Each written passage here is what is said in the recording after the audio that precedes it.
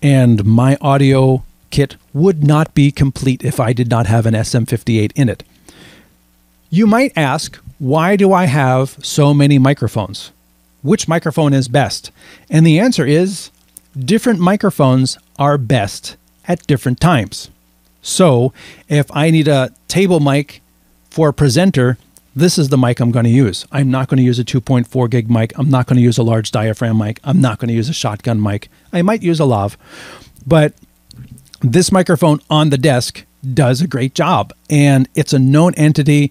When it's in a stand or whatever, people know how to, like, oh, I need to adjust it for my height. It's not this unknown thing. It's been around long enough that people are exposed to it, because you just have to remember, it's not just you, it's the person you're putting the microphone in front of too. So making technology work for the person using it is also key.